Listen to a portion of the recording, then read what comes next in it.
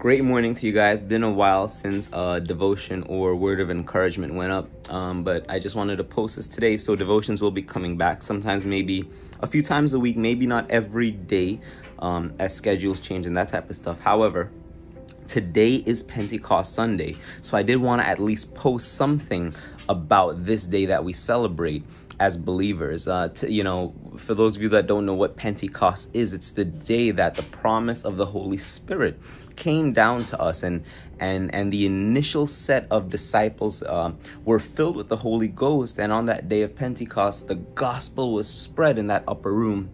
And it was such a marvelous, awesome work of God happening, where we see that when Jesus left, he promised that the Comforter would come down.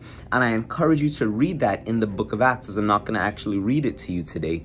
But today we do celebrate that day. I want to encourage you to reflect on that. And I want to even ask you this: are you filled with the gifts of the Spirit? Now, I know there's much debate as to if people should do this, if people should do that. What I want to ask you to do is make your relationship with God personal. See, the gifts of the Spirit, the infilling of the Spirit, even the fruit of the Spirit, right? Love, joy, all those things that the word talks about are things that you would understand when you have a relationship with God. When you know God, then you can know his gifts and his fruit. Right? If you don't know God, you won't understand the gifts and the fruit and the character that he expects us to have. And I will also say you can't have the gifts without having the fruit. I mean, I've seen a lot of believers who say they're filled with the Spirit, but then behind people's back, they talk very bad about them and they do other things that they shouldn't do. And I believe that shouldn't happen. Now, no one's perfect, and we're all works in progress when it comes to being Christians. But that's besides the point today. I want to encourage you, dig deep into the book of Acts, right? See what happened on that day. Then go into some of the other books and see what these gifts of the Spirit are.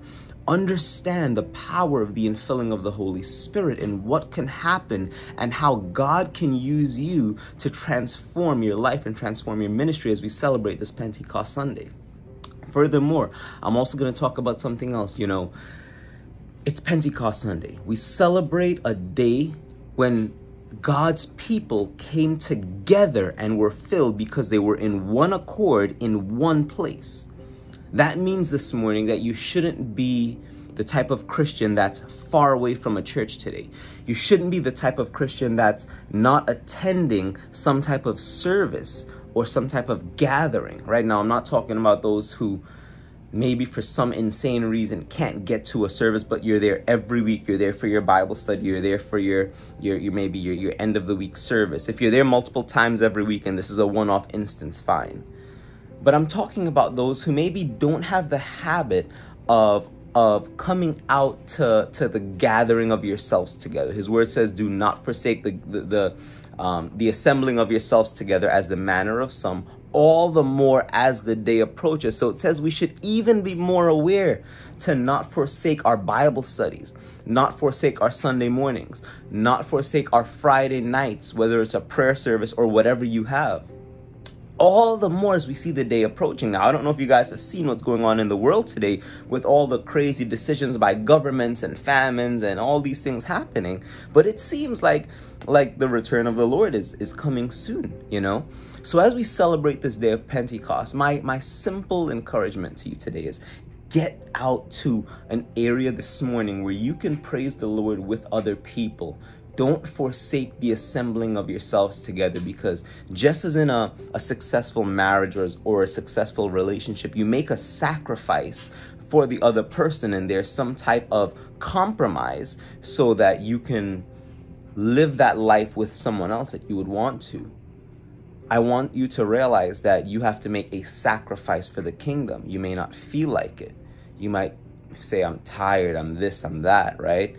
It's too tired, I can't get out to Bible study. I did this, or I feel a little bit sick today. Understand that whatever your circumstances, that circumstance can be changed by the sacrifice that you made, because when you make that sacrifice, that's when the blessing comes, right? No pain, no gain. If you don't break that muscle tissue, the new tissue can't grow back to give you more muscle.